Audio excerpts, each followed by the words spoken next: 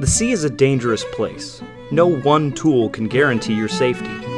But one can definitely help: knowledge. This is Anatomy of Disaster, here to give you that one tool to help keep you alive out there, shipmates.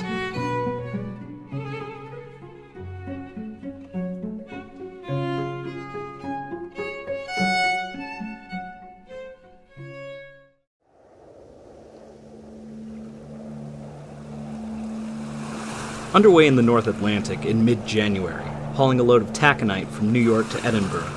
You've just finished your watch in the engine room before you head to your berthing and hit the rack for the night. You decide to have a smoke.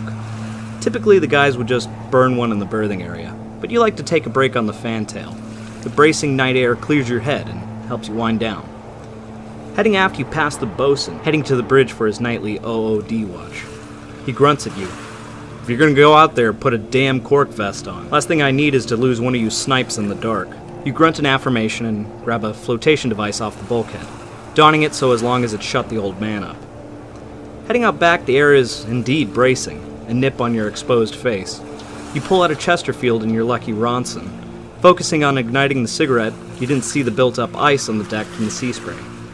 You slip and feel the world invert and a mighty splash. It feels like 1,000 daggers stabbing into you at once. You scramble to the ocean surface as your head breaks clear of the water. Coughing and sputtering, your heart races, you feel disoriented.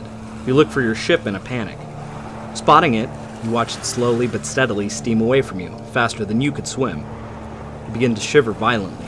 Every bit of exposed skin feels brutally painful. As you bob up and down in the cold open waters of the North Atlantic, you begin to fall prey to one of the ocean's most brutal and merciless killers: hypothermia.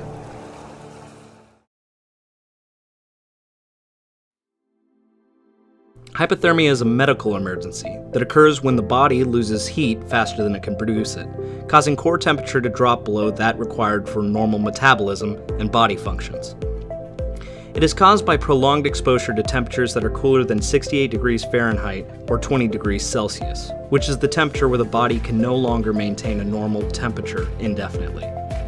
Water, being a natural thermal conductor, greatly exacerbates the heat loss. Water will rob the body of heat 25 times faster than air. A person can become hypothermic in water temperatures as high as 80 degrees Fahrenheit or 26 degrees Celsius if exposed to it for long enough. Certain other elements increase the rapidity of hypothermia in water. Movement causes water warmed up by the body to move away, causing an increase of heat loss. Having large amounts of the body submerged or having vital heat loss areas, such as the head, neck, armpits, and groin uncovered or submerged, also increases it. Things such as wind chill, or the perceived decrease of air temp felt by the body due to the flow of air temp, and freezing ocean spray also increase it. Also, things about the body such as being dehydrated or having a slim or skinny physique can all increase the onset of hypothermia. Dr. Gordon Giesbrecht is a professor of thermophysiology at the University of Manitoba and is considered the world's leading expert in hypothermia. In regards to the body's response to submersion in cold water, he coined the 1-10-1 rule. 1 is for the first minute in the water. The body experiences an initial cold shock response.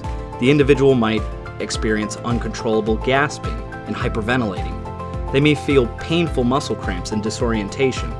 This typically will pass within a minute, assuming they do their best to stay calm and keep their head above water. 10 is the first 10 minutes of meaningful movement. This is the vital period in which, if a person can extract themselves from the water, they should do their very best to do so. After this 10 minutes, the person's extremities will start to become numb and lethargic, slowly losing strength. This is due to the body's natural response called peripheral vasoconstriction. This is when the body naturally slows the blood flow to its extremities in an attempt to maintain core body temp. After this occurs, unless a person is wearing a flotation device or are on something floating, they typically drown. The second one is for 1 hour. This is the approximate time it takes for a person to fall unconscious. If a person is not wearing a flotation device or on something floating at this time, they'll likely drown. Organ failure is usually common at this point, and death will usually occur shortly afterwards.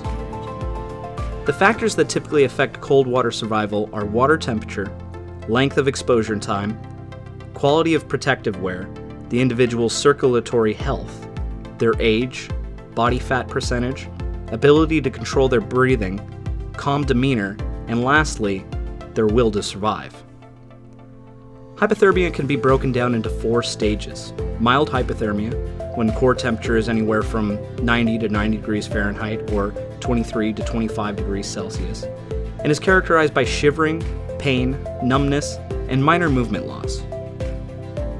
Moderate hypothermia is when core temperature is around 82 to 89 degrees Fahrenheit, or 27 to 31 degrees Celsius, when an individual may be drowsy or have clouded mental faculties.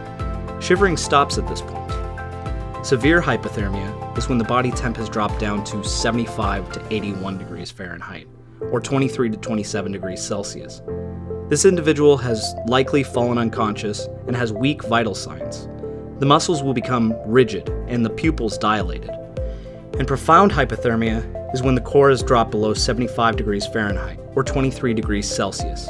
No vital signs will be shown. Muscles are rigid, pupils are fixed and dilated. Victims with profound hypothermia scarcely ever survive this stage and require urgent and advanced medical intervention. But what should one do if they find themselves submerged in cold water? Well, first, remain calm. Do your best to maintain your breathing and lower your heart rate. Once your breathing is under control, do your best to get out of the water as fast as possible. If that isn't possible, get as much of your body out of the water as possible.